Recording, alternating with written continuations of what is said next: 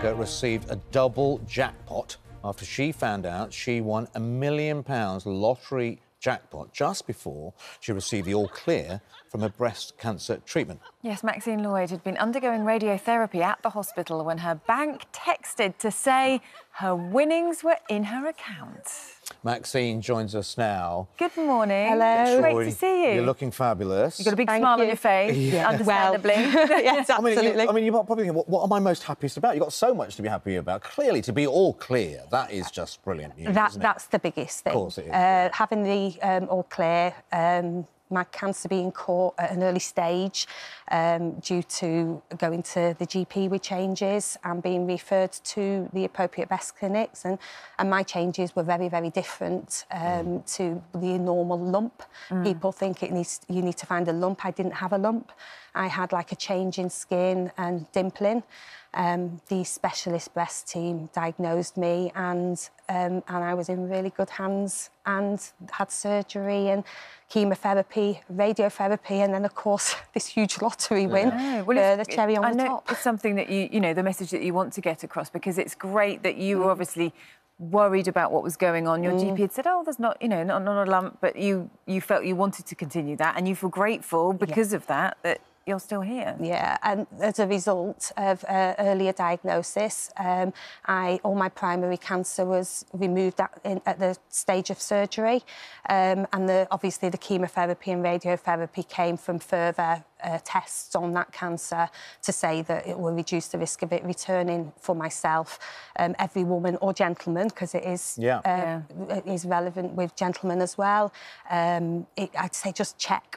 You said there about the skin. So what is it we're looking for in the skin then? My particular, everybody's very different. My main message would be, if you notice anything different about any part of your body, just go and get that ruled out. It's better to walk out with reassurance that it's nothing.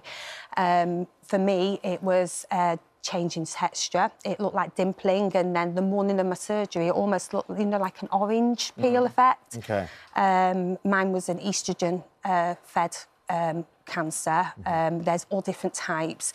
But the specialists and the services, obviously Cancer Research, breast cancer now, they are the best people to look at those statistics and read what to look for. They are fantastic. Yeah, good. Yeah. Well, listen, that was good news on the health front. Take us back to when you discovered the good news on winning this prize, then, this £1 million, because it happened in the middle of the night, didn't it? Yeah, my fiancé Wayne, he's not here because he's not very well. Not very well. Oh, he get well soon. Yeah, he has. He got a really nasty chest infection. He'd been in A&E a couple of times with it after, well, literally hitting the floor with it.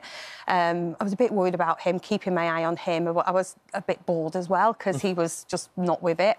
So I decided to play an instant win game on the lottery app. Did you play often? Or... yeah, now and again. Right, okay. I tend to put my lottery You spent on. £500,000 on the lottery? No, not at all. No, not at all. I literally put my monthly lottery on there, and then if I have a bit left, I'll do, like, the odd £2. Right. But on this particular night, I was thinking, oh, I'll have a flutter. And I put £20 in my account, and I played one of the games, and come up $1 million, and it didn't really sink in. And then I finished the game and it was like, congratulations, you've won $1 million.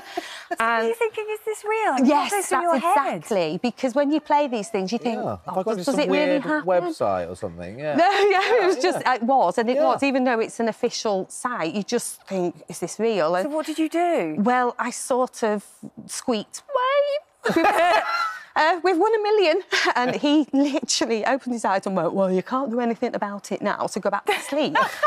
And so I had to wait then till 8 o'clock in the morning to phone the Camelot. And then it was all clarified, and well, he almost collapsed again then. So, If he's half asleep, he doesn't know what was going on. Did you get any sleep after that? No. I had many cups of tea.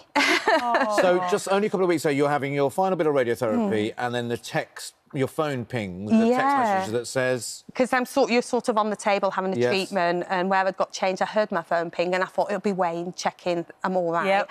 And as I got changed and left the room, I looked and it was a bank notification to tell me that the £1 million. You have £1 million. Yes, absolutely unbelievable. I mean, the health is my lottery win, but this is just lovely. You know, it's a brilliant story because, you know, it's like, this is why you should get checked. This is why you should check yourselves, because there's a whole life ahead of you. You don't know what's coming, and you've got to live your life. And in your, you know, you so deserve it. What are you going to do now with this money? Well, we were looking at different houses, and another strange thing that happened the early morning we won it. That day, the house that we're actually pursuing and put an offer in and have been accepted came on the market that day. Oh, wow. Right. So we're going down there, and I'm back doing clinical work in a few weeks. So you're going to carry on working? Oh, yeah. So what do you do? I'm an occupational therapist for Cambridge and Peterborough Foundation Trust in the community with older persons. Oh, good for you. And I love my work. I love the team, NHS. I love it all, and That's they brilliant. are fantastic. So why wouldn't I carry on? And now you're getting married? You and Wayne We are. tie the To knots? Wayne, you are getting married. I am getting married to Wayne.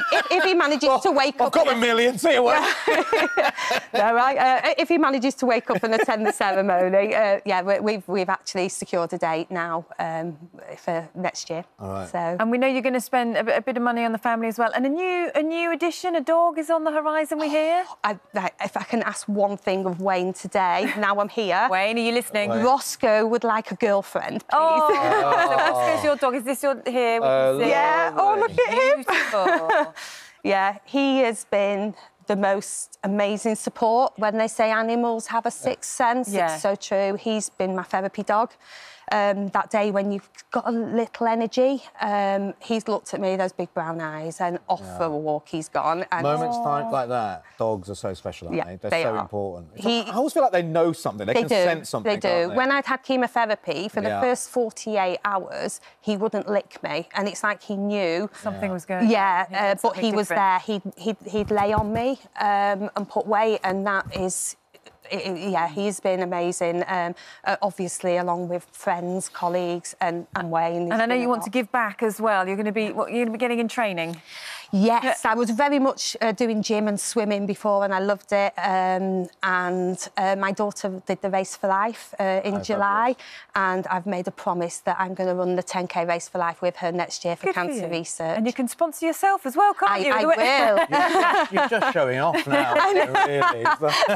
I do feel very lucky. We're hoping some of this luck is going to rub off. Exactly. There you go. Brilliant. Oh, it's such a great story. Yeah, a real lesson for us all. Never give up. You never know what's coming your way, and you deserve all the happiness. And I hope Wayne gets better as well soon. Yeah, yeah, me too.